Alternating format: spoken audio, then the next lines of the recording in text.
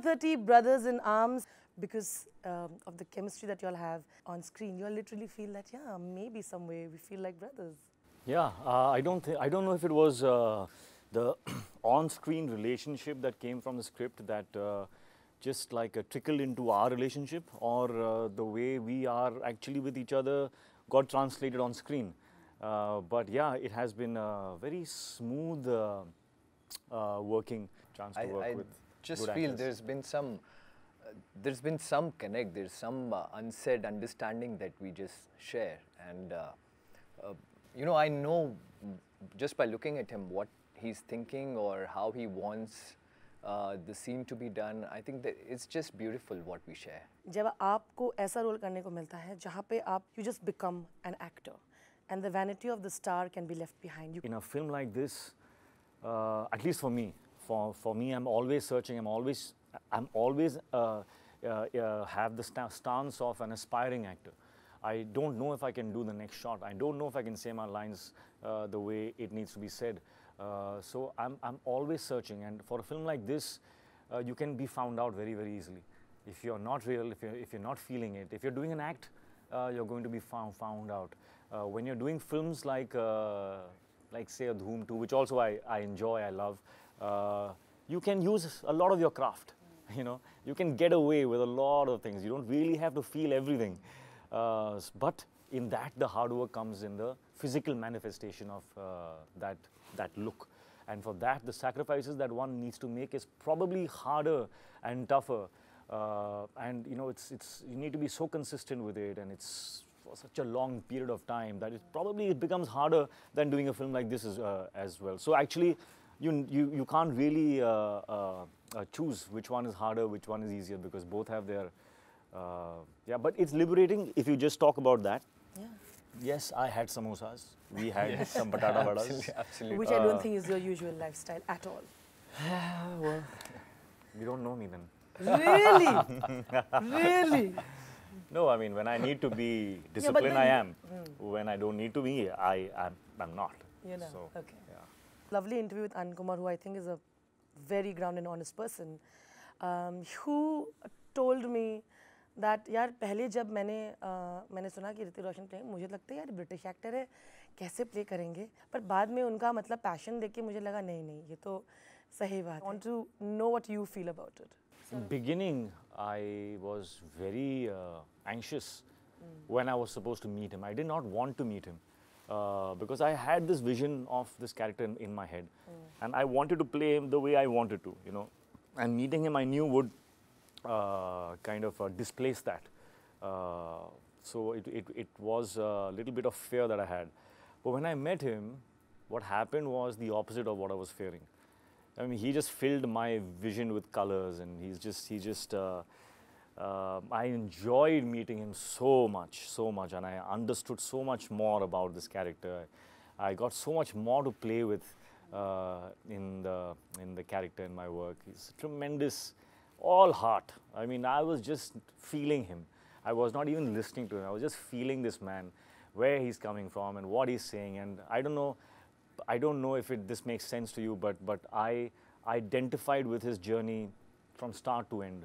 Or you know, if you calculate objectively where I'm from and where he's from, you'll say, "Aisa kaise?" You know, how can you feel what he's feeling? But it makes me realize that you know, you don't have to that there are have-nots in all spheres, in all stratas of life. You know, there are so many ways of feeling. Every person, it doesn't matter whether you're living on the first floor or the 100th floor. But when a person hits rock bottom, no, and everyone feels it. At some point in your life, you will hit rock bottom. And when you hit rock bottom, it equalizes you with every human being in the world. And then, once you reach there, you can equalize. You can identify. You can understand. You can feel that pain. So I think that's the way I make sense of it. That I really understood and I really felt his journey. As an actor, the story of the underdog, is it way more interesting than to play the real hero, the stereotypical hero? No, I feel that if a person is a hero, there's no story. where is the story if you're already a story worth being told is about a journey. It's about a growth. It's about discovery. If I'm playing Krish, then they generally say, oh, that's larger than life. No, that's not. If the journey is common, then what makes it larger than life? A costume? No. It's the journey that actually needs to be larger than life. And those are the kind of films that I get attracted to a lot. And I think what he said earlier, that, you know, getting connected to a person's story. I think what you mean is when you're saying about the graph of a character, I think everybody hits rock bottom, as he said. Everybody goes through tough times. Everybody has ups and lows in life. And if there's no graph to it, if it's just, you know, one line, if it's just the hero, then for an actor also it becomes, what do you do? Yeah. I think it's very, very important for an actor to understand and feel what is happening, and because that's how we would keep it close to reality, because in reality it never stays like this. It always goes up and down. Both of you have been, you know, recognized for your performances. बहुत प्यार मिल रहा है on social media, and of course the collections going straight. बस सबसे बड़ी बात मैं बताऊँ आपको, like my dad used to say, still says, that अगर तुम्हें एक message देना है या information, तो you make a documentary, don't make a film. Films are supposed to entertain. And today I'm even happier because theatre के बाहर जब लोग आते हैं और जो बोल रहे हैं, they are not just talking about the fact that it's inspiring. They're not just saying that you know, it's got a message and it's touched our hearts. They're saying we cried, we laughed, we clapped, we shouted. So there is a lot of entertainment that the film has. So I feel like, you know, I have properly passed. Because, yeah. From both sides. From both sides. You know, I got a call from a friend of mine. He was watching the film in Chicago. People are dancing in theatre. Yes, that's exactly what I was saying. I missed that. So good, you added that. Yeah, so they were, you know, they were dancing in the theatre in Chicago, in Melbourne. They're dancing in theatres. And, you know, it's amazing to see all this happening. So I feel like, you know, I've not let my dad down in that regard, that, you know, films are supposed to, वो entertainment के साथ में, if you're passing on an inspiring thought, message, great. But films have to be entertaining. When it comes to biopics, it can get tricky. क्योंकि आपको facts present करना पड़ता है. And there are creative liberties taken to make sure it's entertaining for the audience, because you want to make it massy. That's very, very important. तो वो balance कितना ज़रूरी होता है? बहुत important होता है, because cinema, as I said, is meant for entertainment. So which is why before the movie starts, the line doesn't say this is a true story. The line says inspired by true life events of Mr. Anand sir and his students. So that is, it's very important to make sure that you know what you're doing, you know, and you're not doing something and promising something else. Yeah. Would you like to add to that, Nandish?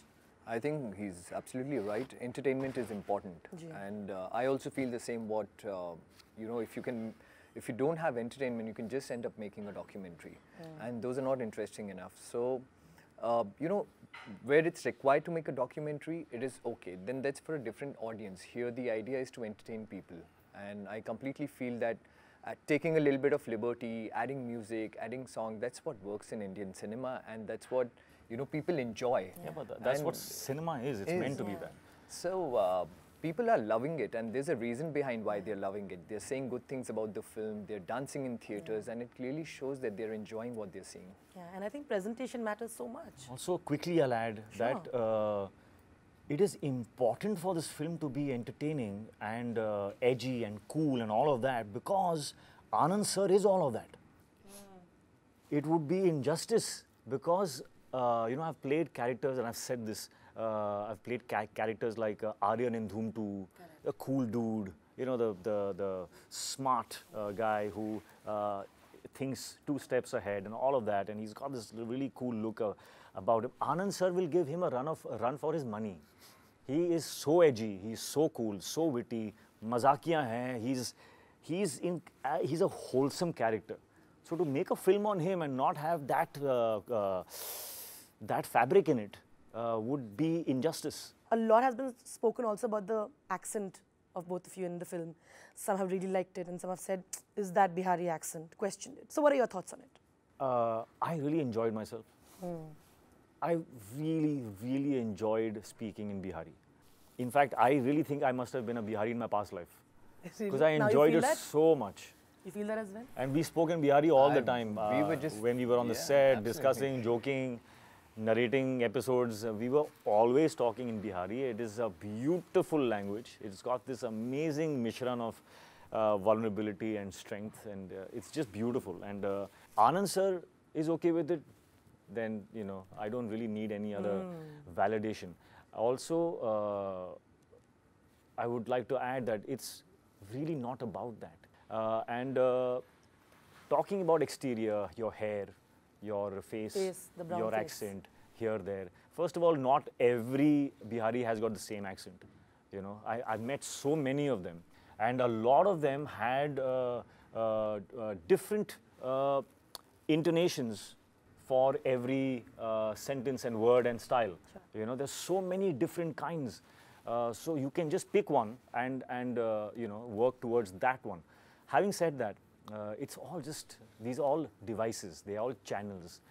What is important is to match the heart, match the soul. If there is, अगर इस किरदार की आत्मा में झांक कर आप देखो ना, over there, if the match is not there, then I'm at fault. So it is very important for an actor, especially when taking on the responsibility of expressing another human being's journey, that he needs to match the emotional connect needs to be absolutely flawless. And that was my aim. That was my aim. There, if I have stumbled, then I will, you know, I'll be at fault. I think I've said this before also, that a lot of people have this notion that Bihari is Bhojpuri, which it's not that. There's a lot of difference in both the things, both the languages. So where Anandji and Pranavji are from, there it's not completely Bhojpuri. And a lot of people have told me this, that, you know, this word should have been spoken like this. But what they've told me, that is Bhojpuri. That's not the language or the dialect that these, both of them speak. Yeah. I remember you probably were among the few in the industry who had the strongest statements during Me Too and took the first stand. Was it difficult at a time when the entire inquiry happened and the credit had to be given back for you as an actor? Because did you feel a little, you know, uncomfortable with the entire thing? Of course. I was shocked, I was confused, I did not know what to do. But I knew that my instincts were very aligned with the fact that emotionally and intellectually I knew that I had to take a stand. And it was a very difficult thing. I was the first one to do it, which is why I did not know whether it was right or wrong. There was no precedence to it. So I had to do something that was difficult, but it was still the right thing to do. I always know this from my past experience, that most often the correct thing to do will be the tougher thing to do. Yeah. So I understood that, and I took that decision on behalf of, I think, 80, 90, 100 people who were attached with one film. And it was not easy, but I'm glad I did, and I'm glad that we gave that time for the law to take its course. And I think it's put us in a better position now, and a more clearer, more freer stance now. And yeah, I think it was all done for the good. It has validated my decision at that time. Your characters who you've portrayed on screen have told you, like when they saw you on screen? I was in an interview yesterday where Anand sir was looped in, you know, live from Patna. Okay. And that was the first time that I got to hear his reaction on within that interview space. And I had to actually control my tears. And I really felt like screaming at the top of my voice. because his reaction really touched me. He said some wonderful things. I mean, I can't even do justice to his words if I repeat them, because he speaks so beautifully. So the things he said really touched me, and I think that will stay with me for the rest of my life. I was at the screening with him, and after the movie got over, I was standing there waiting, and he just came, hugged me, and started crying. He said one line at the end of it that "Aaj se hamari pehchan aapse hai." So he saw himself in me, and he said, "I just loved your reactions, the way you were happy for the kids and all of that. But the best thing was when he hugged me and he cried. I think it's going to always stay with me." The Super 30 Brothers in Arms. And like I said, I think there are so many stories that are inspiring, and we really hope that we see so much more. Thank you once again. Thank you. Thanks.